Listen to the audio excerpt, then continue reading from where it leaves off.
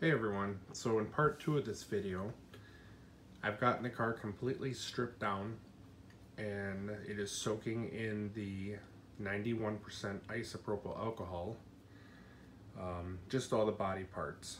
If you look up here, I got the couplers, the washers that came off, brake wheel that unfortunately broke on me. I got the weight, the deck over here. I'm not going to strip the deck because the only thing that was on it was just a little bit of weathering and the weights, so I don't need to strip that. And then the trucks I have sitting back here. I'm going to keep all the parts that I took off the car until I finish assembly.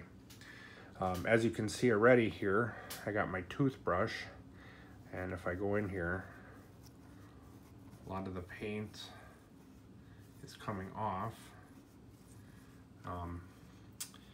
And the Herald, the decals. So already this car is starting to strip down to bare plastic.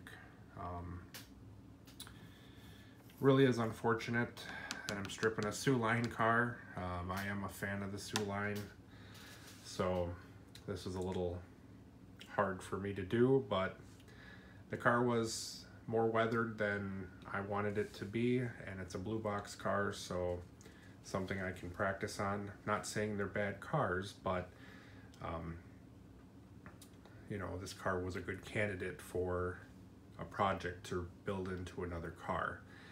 And since the Soo Line area that I'm modeling is actually in Manitowoc, the Soo Line and the CNW both ran their railroads in that area, both had trackage, so having CNW cars in this area will not be too far from prototypical standards.